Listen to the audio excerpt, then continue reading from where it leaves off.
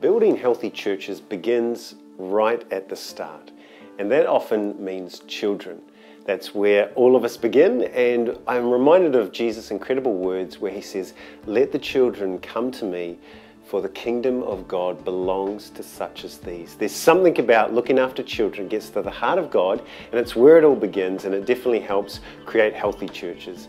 And so that's why we look after young people in this conference, and that's why my role specifically looks at young people. So some of the things that we do to make sure that young people are catered for, we've got camps, junior and teen camp, and sometimes primary camp, to make sure that children get to just meet other children, to be able to fellowship, to worship, to have adventures that just unlock their potential and their enthusiasm and their confidence for life. For leaders, because of course being children, they need some good strong leaders, and so we have Sabbath school resources. We have teaching tips every year for Sabbath school teachers.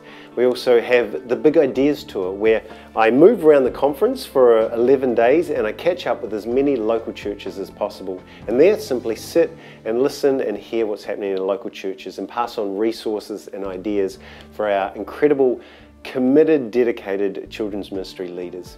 So that's some of the things we're doing, and then that's not even including pathfinders and adventurers. We've got Andrew West and Dale Hoken, two of our pastors who look after Pathfinders, which is an incredibly successful program in our conference.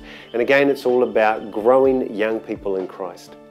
And so for all of this ministry and training for children and for children's ministry leaders, we've set the theme, the title, Jesus First.